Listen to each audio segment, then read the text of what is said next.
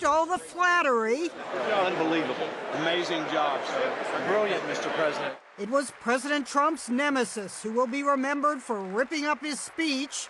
The state of their union is ice cold. She ripped him a new one. I think it was a new low. The shredder wasn't available, and so she did what she needed to do. I wasn't sure if she was ripping up the speech or ripping up the Constitution. Mike Pompeo tweeted Lisa Simpson ripping up her own civics essay. Then he got ripped by a former Simpsons producer, saying, "Mr. Secretary of State, please do not ever, ever, ever use Simpsons material." Both fans and critics dubbed Pelosi Nancy the Ripper, unlike their previous run-ins when she famously pointed a finger at him and clapped back at the president.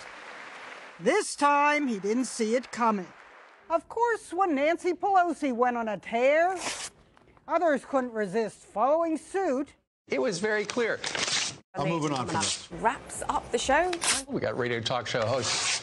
Speaker Pelosi told House Democrats, "He shredded the truth, so I shredded his speech." Because it was the courteous thing to do, considering the alternative. The shredding even eclipsed the snubbing, if that's what it was. It looked like he blew her off with the handshake. Some people say, no, he just didn't see it. Okay, he saw it. And then there was all that head shaking.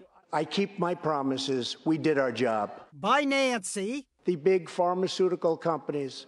We have approved a record number of... And other Democrats, along with mouthing things like, "Not true." Illegal aliens, forcing taxpayers to subsidize... What is wrong with her? She looked like she was reading the Cheesecake Factory menu. The guy who avoided Pelosi by hanging a towel over his TV missed the big moment, but Team Trump turned it into what Mitch McConnell thinks of the articles of impeachment. Does that count as a ripoff? Jeannie Mo, CNN, New York.